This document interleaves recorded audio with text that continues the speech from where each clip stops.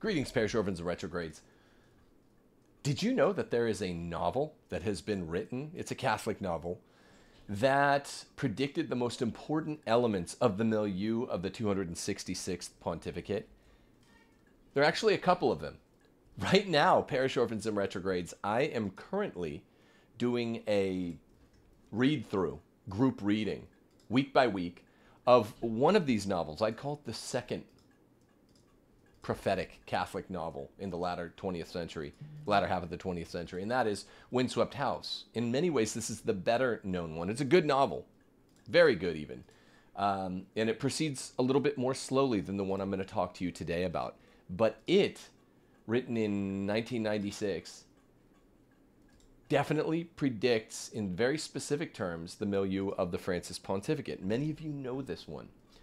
The novel that is even faster paced, more exciting, and predicts in some thematic ways more of the Francis Pontificate from the very next year, 1997, is none other than Michael O'Brien's Father Elijah. Father Elijah might well be, excluding The Lord of the Rings and Dostoevsky, my favorite novel of all time, contemporary novel, let's just say that.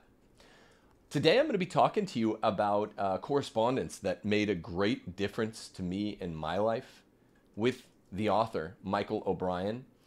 Our circumstances, he's a Canadian, I'm an American, he's a generation above me, as fathers, impoverished fathers with many kids, were very similar, and he gave me great advice, and it figures into not only my life, but even my apostolate, my ministry, whatever you want to call what we do here on Rules for Retrogrades, very, very privately and publicly. And I've talked about it in fits and spurts here and there. You might have seen me talk about it. You might not have known I was talking about Father Elijah or Michael O'Brien. I'm going to give you the whole story today, and I'm going to play some absolutely spellbinding clips from an interview that Michael O'Brien did with Father Fessio of Ignatius Press, his book publisher, 10 years ago. It is insane in a good way, insofar as it shows that this humble, holy man, Michael O'Brien, prophetic man, might have actually received the contents of Father Elijah as private inspiration. Let me just say this before we get going. We're going to be doing a reading of this novel starting the first day of summer. It's a patrons-only event. Now that we're in June and our first meeting for this book club, Father Elijah Book Club, will be June the 21st, I wanted to say, hey, become a patron today. All levels will be welcome to join for this reading. Book clubs are something that I'm very excited to start doing as a patron host.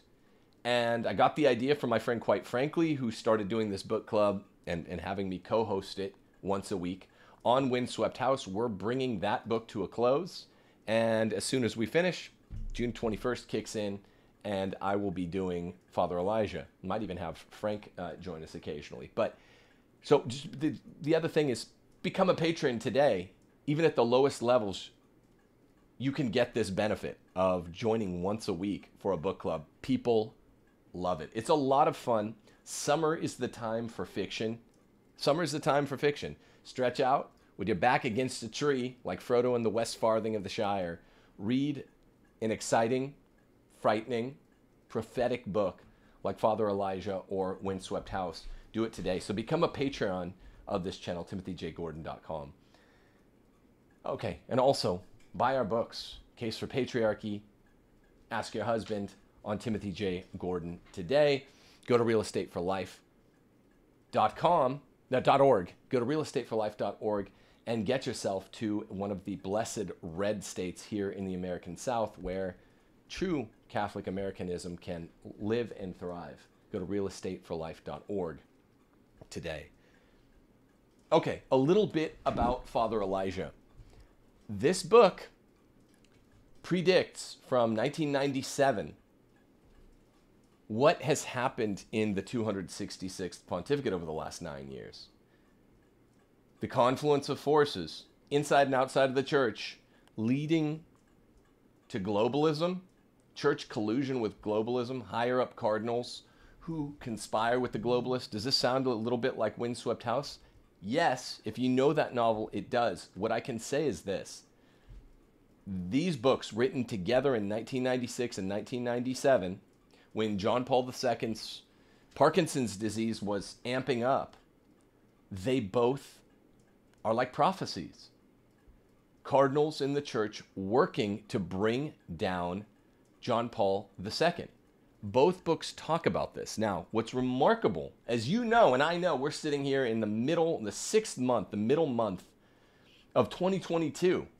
There's a lot of water under the bridge, folks, for faithful Catholics, for Orthodox Catholics. 25 years after the penning of these two books. And now, Father Elijah is not only it's one of the most exciting books I've ever read. Windswept House is really prophetic, not quite as fast paced, but a really exciting book as well. Now they make more sense. And here's the thing, as we sit here entering into the 10th year of Francis's pontificate, think about this. Both of these books, Windswept House and Father Elijah, are in some way, some form, with differing levels of emphases about the attempt by Sankt Gallen mafia types within the Curia and the Cardinalate to bring to an end, an untimely end, the pontificate of John Paul II, called the Slavic Pope by Malachi Martin in Windswept House. The transfer, commutatively almost, of the abrupt end of John Paul II's papacy to Benedict XVI, his successor, who was seen as ideological and theological successor to John Paul II, especially by his enemies, more than by conservatives. Seems real. The transfer. John Paul II's pontificate, in other words, did not come to the swift, untimely, forfeited end that these two authors, Michael O'Brien and Malachi Martin, foresaw. They're both talking about something real, my friends, parish orphans and retrogrades. And what they were talking about, what they foresaw, was a mafia type, Gallen group mafia type, working with globalists demonically, in the case of Father Elijah, working with the Antichrist, who is the leader of the free becoming less free world, the Antichrist, to do a whole bunch of stuff. One of those things being to bring to an end the reign of the Slavic Pope. This transferred. This didn't come to pass under John Paul II. The enemies of John Paul II, the mafia group, mafia club, Gallen group, whatever you want to call them, led by guys like Cardinal Walter Casper, they ended up transferring their most direct energies to the successor of John Paul II, who is a major character in Father Elijah, but not in Windswept House. He's a minor character in Windswept House. Who am I talking about? Joseph Cardinal Ratzinger. He's a major character in the latter novel, though, Father Elijah. I say the superior novel. I say the much more exciting novel, but they're both really good, and I have really come to respect Malachi Martin in a way that, as all you know, I didn't necessarily before.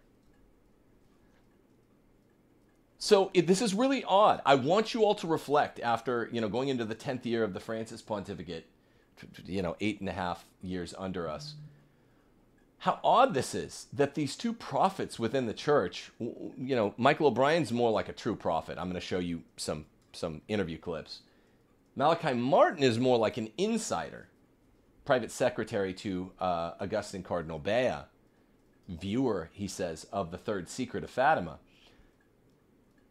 They were both convinced with a lot of evidence, what we would call fine evidence, up close, granular detail, that John Paul II was being forced out by his diabolical, devil-worshipping lieutenants. They both agree on this point. Novel written in 1996, novel written in 1997. What's the deal with that? It didn't come to pass. Well, it's probably that, as you and I now know, the Parkinsons overcame John Paul II, and so they saw no need to end his pontificate because they, the bad guys in the Curia and the Cardinalate, were able to do more or less whatever they wanted. The greater threat was preventing the presumptive Ratzinger pontificate, which is the express purpose of the Mafia Club, in a directed mission by Cardinal Daniels.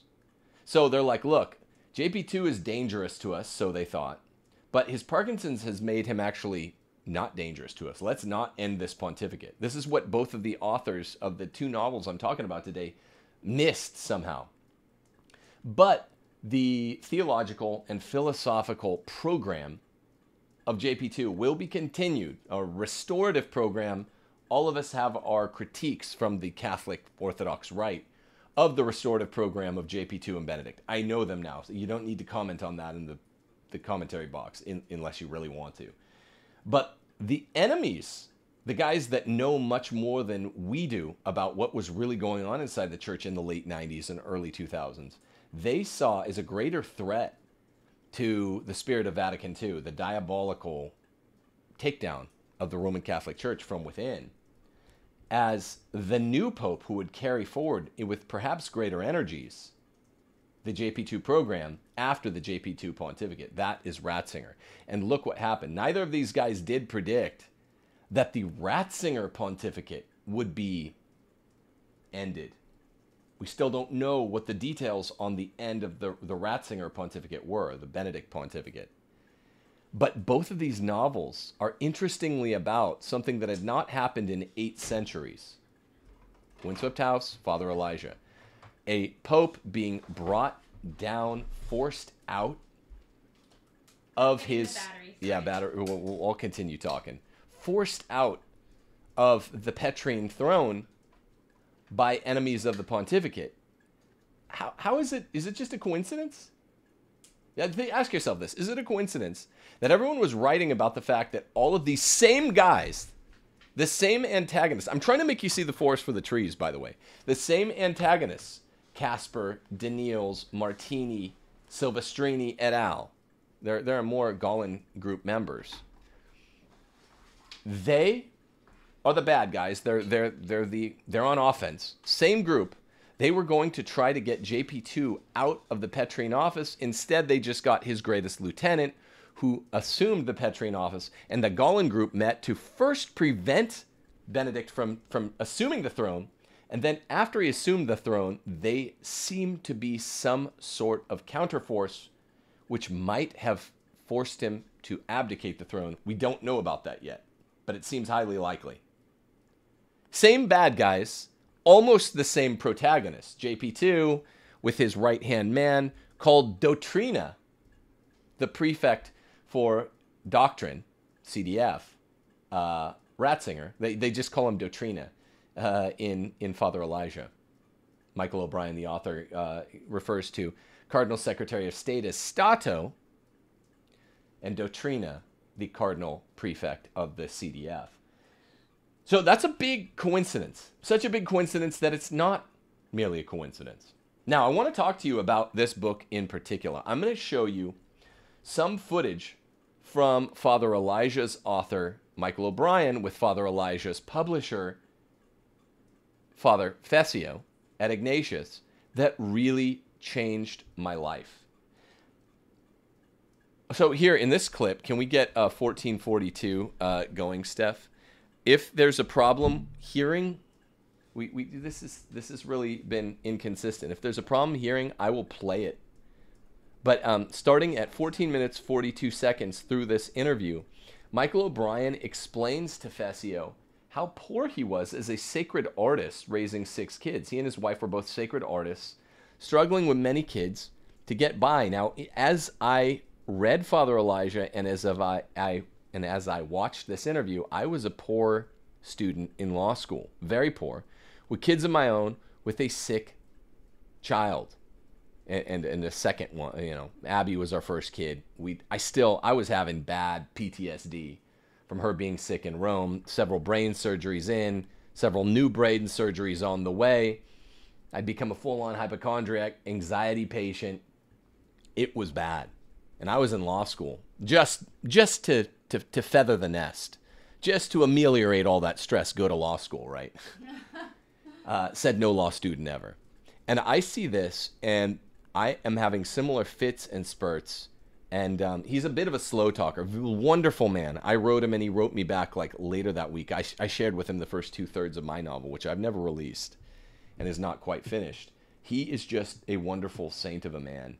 And just the best thing Ignatius has put out ever is Father Elijah. And we're doing the reading group because it's such an amazing, it's the most exciting book I've ever read, without pause. More exciting than Windswept House. In some places, even more exciting than Lord of the Rings. It seems privately inspired. Let's play the first clip, Steph. This is him just describing his biographical conditions. Maybe it is privately inspired. We'll get more on that in clip 2. Okay, can we do a full... Yeah, let's see if they can hear it here. What came first, art or writing? Art, painting.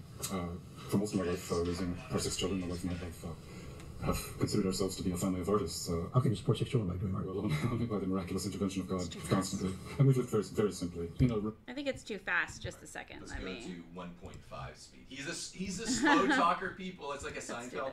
Blessed man. I love this guy. Bit of a slow talker. So, you know, we're speeding him up to 1.5 speed. Okay, sorry. Let's see if we can hear. Can people hear? I don't know. We'll see. Let me see if I can start it. It's the theme of my new novel. Now, you're also an artist, but what came first, art or writing? Art, painting. For most of my life, raising our 6 children, my wife and I have considered ourselves to be a family of artists. How can you support 6 children by doing art? Well, only by the miraculous intervention of God, constantly. And we've lived very, very simply in a remote sections of Canada where housing costs are very low. We've actually, over the last 40 years, been caretakers of rectories in little mission churches, which has no resident priest, and so it's cost almost nothing to live there. We've grown a lot of our own food at various times. We've lived at a very, very bottom level of society, and happy to be there. There's been a lot of joy there. Struggle, yeah, plenty of struggle, plenty of terrifying moments. Well, the growth season's not too long up there either. Rather short, yeah, compared to California. Yes. But so you lived in rectories and so on as a caretaker. You did painting. Yes. Was there any economic supplement because of the painting? Yes, as the years went on, my income did come from painting primarily.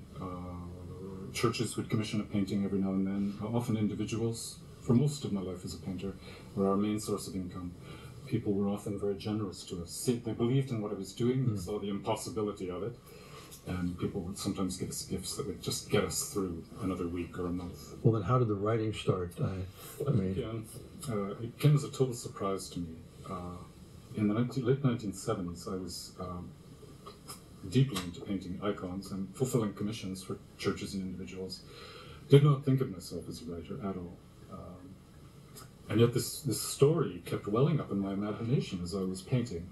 And this story eventually became the novel which you published 17 years later, titled A Cry of Stone. It was the first novel that arose in my imagination.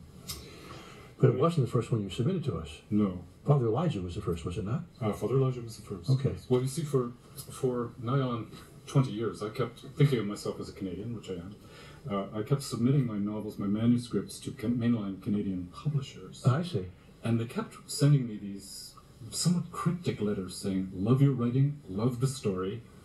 We'd be glad to publish it, but you must understand that the religious viewpoint in this novel is no longer of interest to the reading public. Meaning Orthodox Catholicism. And in the subtlest form of invitation, they sometimes asked me to warp the Catholicism or simply delete it. And that's like, we invite you to cut out your heart and soul so that we can make a success of you. Okay, can we pause there? And our next mark in the big clip that I really want you guys to see, that is nothing short of breathtaking, amazing, will be at 1848. And now here's the thing. Here's a few things he said.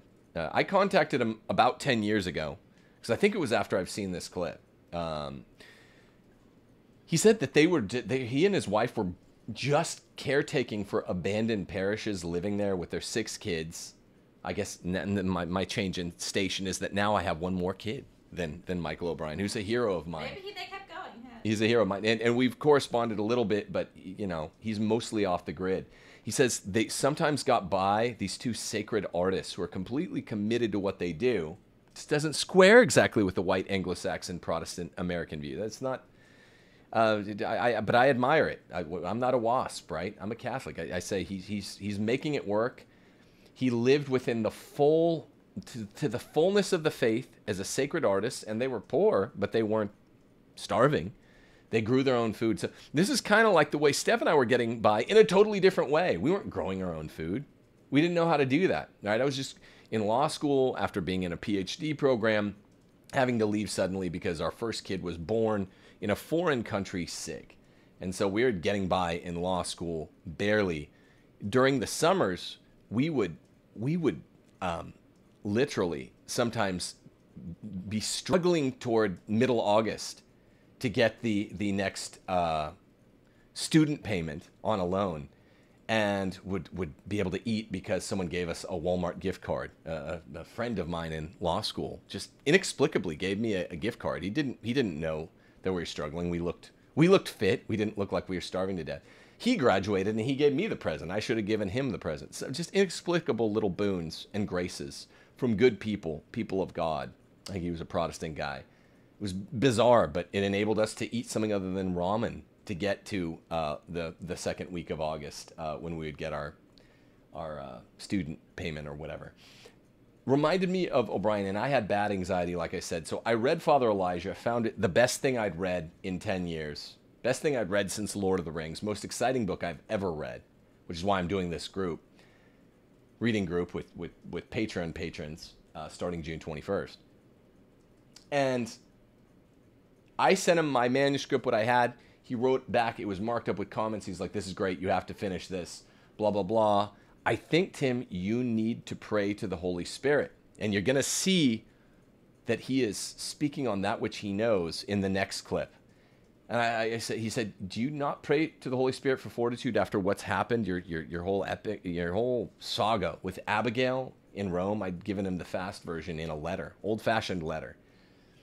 I said, no, I never prayed to the third person of the Holy Spirit. Specifically, I pray to the Trinity, and was had recently come back fully into the church, within a couple of years of this. This is 10, 11 years ago now.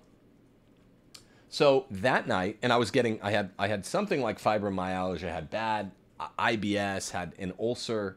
I was in really bad shape, dizzy all the time. Remember those days, Steffi? Oh, yeah. Going to law school, dizzy. We lived in a little town called Alpine, in the hills above San Diego, because we'd just come from metropolitan Rome, riding the train around, the metro, with Abby right after brain surgery. We didn't have a car in Rome. We were sick of living in a city. So to go to law school, after I'd put aside the PhD temporarily, we were literally coming from Alpine, a little mountain town, and I would commute a half hour down into San Diego, and it was lovely, notwithstanding the fact that I was going through bad PTSD anxiety from all of Abby's brain surgeries. And there was a little road. It was actually very close to where the Catholic Answers has their studio. It was Los Coches Road in El Cajon, near a Walmart exit. And I was dizzy because I was so stressed out. And the inclination, the steep, precipitous drop in the hill there, bad neck tightness can cause dizziness, which caused me to worry further. Going past Los Coches Road down to my school, USD Law, I would always get freaked out, and I'd be praying because I'd get extra dizzy there. Something about the cant in the road. And I'd be praying, and my hands would be hurting, my stomach would be hurting for months on end. Was dizzy the first couple semesters of law school. It was really bad. And he said, you need to pray to the Holy Spirit. So I did this night during Holy Week. It was Holy Week. I think this is 2011, maybe 2012. We haven't been able to ascertain whether it was 2011 or 2012. Over a decade ago now, though. And he said, pray to the Holy Spirit. I woke up in the middle of the night. My hands were hurting. I prayed to the Holy Spirit. And that was early on Holy Thursday of 10 or 11 years ago. And I did it. I'd never done it. I just said, please give me strength, give me fortitude. The mark of the Holy Spirit is fortitude. Went to school, went to work my job. I've told some of you this story before on other channels. Had a full day of law school. Then I was working, I think, at an oil and gas company part-time as a landman. And then came home. We were tutoring my friend in some of his college courses, my good friend Kenny and Jen, who lived in our apartments with us, dear friends. Went to Holy Thursday Mass, and at Mass, my life changed. I just prayed about 16 hours before to the Holy Spirit for the first time in my life, as advised by Father Elijah's author, Michael O'Brien. He said, look, this is what got me through. We have similar circumstances. Patriarchs who feel like we're bad providers, we feel like we can't protect our family. You have the sickness. This is horrible. Pray to the Holy Spirit. He'll strengthen you. So at Mass, little Abby, who was then 3 years old and not speaking, could barely say her name, couldn't do even glottal stops. When in between the two parts of the Novus Ordo, we were going to the Novus Ordo back then, didn't know about the Latin. We hadn't re-gone to the Latin Mass since we'd gotten back into the States. We'd gone about 5 years before. In between the two parts where we were kneeling, we were standing at the consecration, and Abby starts chanting, which is weird, whisper chanting, because she didn't speak. She could say "agging" for her name, Abby. She's saying, Holy Spirit, Holy Spirit, Holy Spirit, Holy Spirit. Not in her small 15 to 25 word vocabulary at that point. It was all very, very muddled. She's a great talker now, nearly 14-year-old Abigail. But Abby is the saint of our family, and it makes total sense that 16 hours before, I was told pray to the Holy Spirit, and Abby begins chanting to the Holy Spirit. I'd been coming back into the church slowly for 5-6 years. I mean, I'd been studying Thomas Aquinas in Rome. Intellectually, I knew he was the smartest man ever, but I wasn't fully there yet until that moment. And I was like, okay, it's all real. And thank you, Michael O'Brien, if you're out there. And now I want to go to that next marker where he says something similar that happened to him, and it's related to Father Elijah. And because he's such an honest, holy man, I take him at his word. It basically shows Father Elijah is private inspiration, which guarantees why it's so prophetic and entertaining at once. What book can be prophetic 25 years prior and entertaining at once? Can we play that second clip, Steffi? I'm gonna let this roll. Pay attention to what he says. You cannot not read Father Elijah after hearing this. If you've already read the book, you can't reread it after hearing. You cannot not reread it after having heard this. Pay attention here. Well, that was a good experience. Maybe the grandchildren someday will read this and they'll enjoy it. Yeah. Can you pause real And quick? He's talking about he'd written a couple of books. The Canadian, you see what integrity the man has. The Canadian secular publishers had rejected his other books. They're what Stephen King calls trunk novels. And he's like, whatever, I'm a sacred artist. I'm not a writer. Very humble man. He's a very good writer. He dusted off. He'd had a couple trunk novels for years because they said, look, we can make you a success, like he said in the previous clip. I'm not willing to become a pimp. So whatever, I'll keep being poor with 6 kids, and I don't need to be a success in this life. I'd rather be holy. Rather live the fullness of the faith, which Canada at the time in the government, church and state, was really amping up how much they oppressed those who lived in the fullness of the faith. He explains that in the couple minutes I skipped. Now he's saying, well, I put aside the couple novels I'd written, which he ended up submitting to Ignatius as his second and third Ignatius book, if I'm not mistaken. They did publish, eventually. Now he tells the story of Father Elijah. Here we go.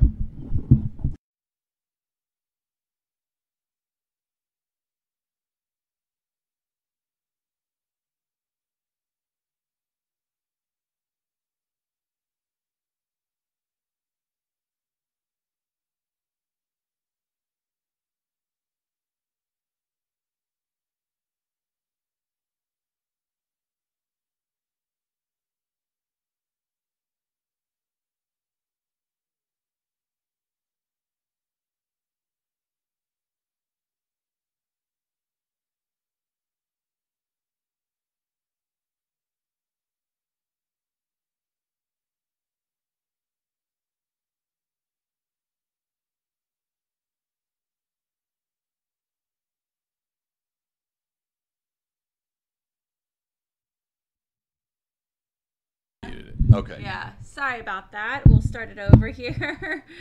Oh boy, let's see, 1848. And is it on fast? Yeah. Okay. Sorry guys, we accidentally muted it, so we'll start it over. My Well, bad. That's my that was bad. a good experience. Maybe the grandchildren someday will read this and they'll enjoy it. Yeah, okay. And I really sincerely let it go. And then one day, I think it was mid-90s, it would have been 94, 95, I was living in the middle of the Canadian church and the Canadian political milieu, which was at that point really ramping up into an anti-life society. I mean, Canada has been well in advance of all the moral revolution. I wouldn't call it advanced, but I know what you mean. Regression. Further along in the decline. Yes, well put. And we had open abortion long before Roe versus Wade. We were the first to have, the third country in the world to have same-sex marriage legalized throughout the country, and all kinds of other things. The penalization of normal, traditional families through taxes, tax laws. At every turn in our society, the rewarding of those who are sterile, the heaping of burdens upon those who are totally open to life and live the fullness of our faith. So, being bottom feeders, as we sometimes thought of ourselves, this created many pressures, many tensions. And one day I was in our parish church and just crying out to the Lord in prayer. We were caretakers of this little country parish, and we had the key, so we could go in there every day and pray. So one day I was in a pit of total discouragement. I had 6 children to raise, and I was not making it. I had given my whole life to sacred art, and it was just year after year of struggle. And I was pleading with the Lord. I was kneeling in front of the cross and kissing it and crying. Now, that's not something I like to admit. Definitely not. Right. That's a long time ago now. And I was weeping, and I was saying, I'm finished, Lord. Been there. It's over. I can't go on. And the church in our country at that time was in a particularly low phase of undeclared apostasy and betrayal of the faith on many levels. No need to go into that at the moment. But let us say there was very little to support those who choose to live the totality of the Gospels as Roman Catholics, the fullness of our faith, within our particular churches, as well as the larger configuration around us in politics and social generation. So, total discouragement. So I was just crying out to the Lord, and I pleaded with him. I said, don't you see, Lord, don't you see what's happening? And I suppose a lot of self-pity was there too. Don't you see what's happening to me? So, but really weeping and pleading from the heart in a way that I had not until then.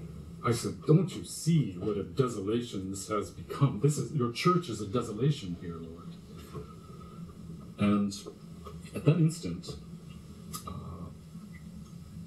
I don't know how to describe this adequately, but there was this total interior stop, silence. This supernatural peace flooded me, and it had no rational content, but it was like presence, the total presence. The Lord was in the tabernacle, in the Blessed Sacrament, and I knew that, but now I could feel that presence in a way I hadn't until that instant. And I heard an interior voice that said, in this place of desolation, I will give fruitfulness. And I was still in my filthy, despairing, black Irish mood that I pushed it away. I thought it was a distraction. I thought, yeah, that's my subconscious talking. And then the word came again, and with it a greater peace. And so then I stopped, then I shut up. I just rested in this peace. And then there came this instruction, go and read the scripture. So I stood up from the cross, and I went up to the lectern on the altar, and I opened the lectern. I opened the lectionary, and the first thing my eyes lit on was a passage from the Old Testament, one of the wisdom books. Forgive me, I didn't write it down. I can't now remember where it was, but it said, in this place of desolation, I will give fruitfulness. I mean, this is seconds after my immense complaining to God. Rational content. No, that was cool. That just silenced me totally. And this peace just pushed away all my mood of discouragement and fear and hopelessness. But I didn't know what it meant. How on earth would God give fruitfulness through me? This very small, poor man and weak man. At that very moment, I did kneel down. I knelt down and I said, thank you, God, for this. Thank you for this word, for giving me hope, this word of encouragement. And at that moment, totally to my surprise, the whole story of Father Elijah just flooded into my imagination. I began to watch this movie. I just knelt there for an hour watching this interior movie. Now, this does not happen to me. I have a big Irish imagination, but this certainly never happens like that. And there was, again, this supernatural piece with it. It was just the whole form of the work was there, given, and also an instruction, or a sense of instruction, not literal words, that I should go and write it down. I should write this story in the form of a novel, which I did. And at the time I was kind of an editor of a small Catholic family magazine, so I had a tiny bit of an income that allowed me for the next 8 months to write the novel, which eventually became Father Elijah. I've never written anything so easily. In terms of writing, it has flaws, but the flow of the work. Okay, so you wrote this down. Yeah. Did you send that to the main line? Okay, so he's going to go on to explain how, we'll get back to the third clip, but I just want you to see that it's a conditional claim. If Father Elijah is truly prophetic and truly, I don't want to heap so much praise on it that you say I'm being hyperbolic, but if it's so entertaining, such a well-written, exciting book, and it's faithfully Catholic, it's a Vatican spy novel, similar to Windswept House, but much faster paced and much different. The Pope tasks this protagonist, Father Elijah, with falling in, because he has a PhD, falling in with the president of the European Union, basically, who is, the Pope believes, the Antichrist, falling in with his glittering crowd through a technicality in Father Elijah's dissertation, and converting him as a kind of double agent, triple agent novel. Tons of scary, diabolic, spooky, demonic things are happening. Tons of Lord of the Rings references, fun good guys, solemn good guys. Father Elijah is a lot more like, I think, O'Brien himself. But if it's that good a novel, and it's that holy and faithful, it almost stands to reason that it would be privately inspired. And then you have this most humble guy, never trying to build a book, the most humble guy who's willing to continue to be poor with a family of 8, with his other couple of novels, which are very well received novels once they got published, but said, conditionally to the big secular publishers, no, if you make me cut my religious heart out just to publish these, then forget it. I don't want to do it. I'll keep being poor. That proves the guy's integrity. Once integrity, always integrity. So he's claiming, and he's not even trying to highlight it and make it the centerpiece on the marquee. He's just, in very dressed down terminology, he's telling us that this novel, which has proven so, 25 years later, so prescient, he's telling us that it's privately inspired. And when I read it, I've read it a couple times. I think I've read it 3 times. I'm about to read it the 4th. You see, to be that holy, that Catholic, that non-corny, that fast-paced, and that exciting, one of the very best books I've ever read. Novels, maybe the best. It has to be privately inspired. How do we know? Because Catholic and Christian art, any of the fine arts, are generally speaking crap, and we need to get better. We need to use the Father Elijah model for Catholic and Christian art. There's nothing corny or hokey or goody two-shoes about it.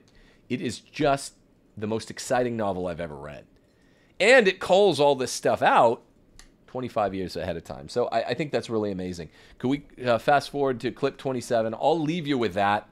We're starting the reading group of Father Elijah, patrons only, all levels of Patreon, from the $5 level per month up, on June 21st. Now you won't, I have to hesitate to tell you guys to become patron, supporters in late May because people get mad because you get charged for the whole month of May if you go on 11:59 on May 31st. Now we're into June. Register for Patreon. Support Timothy J. Gordon today. We're doing this group reading of the book. It is so much fun reading it together. It's so much fun reading a novel in summer, the greatest time to read fiction. And it's so much fun to read this novel, Simpliciter. I really urge you to do it today. Become a Patreon patron. I want you to hear this third clip from the novel's most humble, most pious author, Michael O'Brien. I consider him a friend. We've only corresponded a little bit 11 years ago, but listen to this last clip. I'll let him bring us out. Just after you listen, go become a Timothy J. Gordon Patreon patron today if you're not. If you already are, then just buy your book, Father Elijah, and get ready for June the 21st. We have 2 meetings that week. It'll be the Fridays at about 8:30 my time. CST. June 21st is not a Friday. So we're going to do I think it's a Tuesday or a Wednesday meeting, then that Friday too. And we'll record all of the meetings. That way, if you miss them, we'll record all the meetings. Just in that case, anybody who misses them, they'll be able to rewatch them as well. So, okay, so third clip. And I don't think we're muted this time. So let's see here. That's a me move. Okay, here we go. Well, I wrote it in obedience, and for 6 months after I wrote it, I said, I wrote it in obedience. I think my call is just to be someone who obeyed God and was here, and was rejected, and wasn't. He found no place in the modern age, but at least the word was spoken. That's why I conceived it. And then one day, 6 months after completing the book, your general manager, Tony Ryan, phoned me. He'd come across a little book of rosary paintings that I had painted and my wife and I had self-published. And he said, I saw your rosary book. Have you done anything else? We might be interested to look at it. And I said, again, my fatalism and real lack of faith. I said, well, yeah, I wrote a manuscript, a novel, but you wouldn't be interested. Because I knew Ignatius Press was not publishing. We didn't publish novels, no. No. And hardly any Catholic publisher was publishing fiction. It seemed to have died out after the 1950s. Yeah. So I said, you wouldn't be interested. And he said, well, we might be. He said, why don't you send us the manuscript? I said, I don't want to waste your time. I said, and besides, I said, I know you're a nice guy, but I got to be frank. I said, I don't have $10 to pay for the postage to send you a manuscript that you're going to reject. And so Tony, with his great Irish irony, said, send us the manuscript, we'll send you the $10. But we thought he never did send us What was in your last road check? Thank you. Anyway, 2 months later, a contract came, and it was like a miracle to me. 2 months later, that's kind of unusual. It takes us longer to see books. Yeah. I was totally stunned. Well, let me interject a bit in this beautiful story, for the comic relief usually. But at Ignatius Press, we live like a family of a sort. We have Mass together in the morning and morning prayer, and we come to the Angelus together in midday prayer. So we're trying to be with the church and support the church, but none of us really had any experience in publishing. And the way we began, that's a long story, but once we did begin, we didn't do marketing surveys or focus groups. Our idea was we will publish what we like to read and what we think will help the church. That was just our cartoon. It was a great thing to be able to say, hey, if we like it, maybe someone else will like it. And we hadn't published novels, and I'm not a literary critic. I'm not even educated in literature very well. I was an engineer and a theologian. But the manuscript, I remember getting the manuscript, another big, manuscript.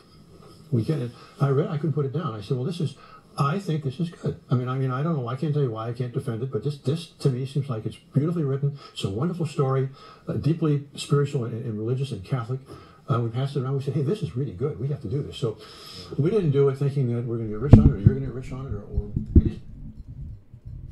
So there you have it. It is an amazing book. Ignatius Press, we don't have to talk about what we think of their nonfiction division.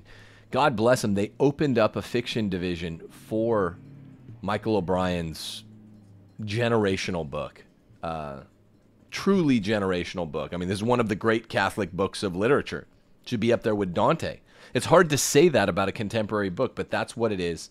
God bless Father Fessio for having the vision to open up a fiction division because this book is so good, and not doing marketing surveys and things like that which would have led Ignatius to pimp out their fiction division in the same way that all of the secular publishers were. They published one of the greatest books of all time.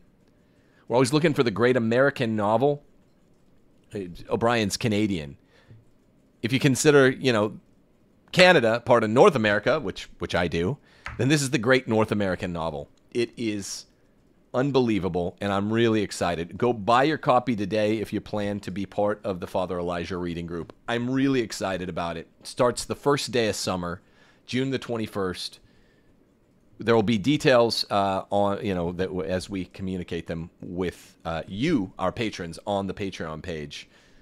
We're really pleased to do this. By the way, my upcoming 2 shows will be on the sham of Catholic annulment, a show that I've been waiting for someone to do for a long time. No one will touch it because it offends so many people. The show is going to blow your mind. The sham of Catholic annulment.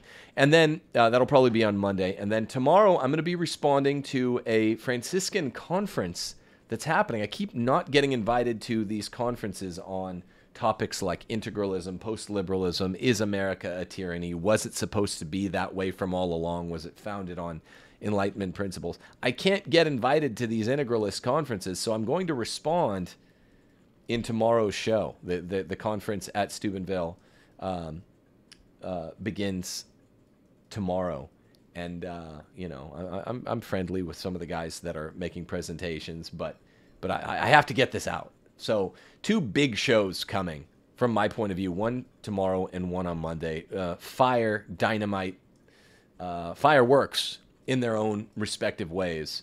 I just wanted to put this show out there so you guys who are interested in reading Father Elijah or rereading it, in the case of a lot of you that I've corresponded with, you can know, okay, you got a little less than 3 weeks to get your book. If you're not a Patreon patron, just become one. We do need the support. We need the help to keep this channel up and going. And book clubs are going to be a way we're looking to do so. God bless you all. Have a great pre-summer day, and get ready for this amazing book club on June the 21st. Deus Vult, people.